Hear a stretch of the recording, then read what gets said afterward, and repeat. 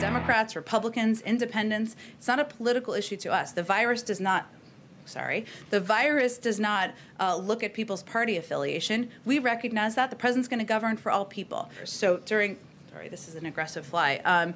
During the meeting today, I apologize. It is. Well, I've heard that being White House press secretary can be a tough job, according to some.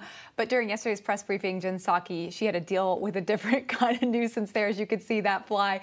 But Shauna got me to thinking, is this a common problem at the White House that you have tons of flies like that? I remember the fly during the debate with Mike Pence. Pence. It was like tons of memes after that. Oh, yeah. No, I didn't have flies. I did have a lot of pests.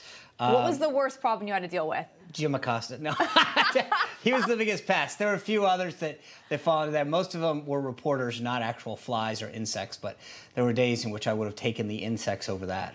Do you feel like there was ever any stories that were like that maybe a meme could have been made out of? Oh, there were plenty of memes. I mean, one day I had a piece of salad in my teeth, or there was another day where my flag pin turned, and within an hour it was like all over the internet. So I mean, there were plenty. I wore a green tie one day, and if anyone's ever been on TV before, that's like you can post all sorts of images. It's like a green screen. Yeah.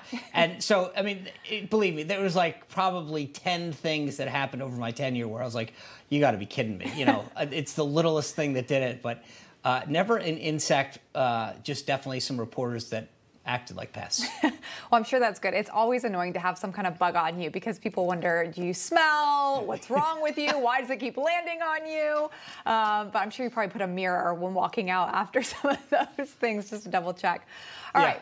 Well, that's our show. Yeah, we have a great show in store for you tomorrow. Hey, I'm Rob Finnerty. Thanks for watching. If you enjoyed this video, please join the conversation in the comments below. Don't forget to subscribe, too.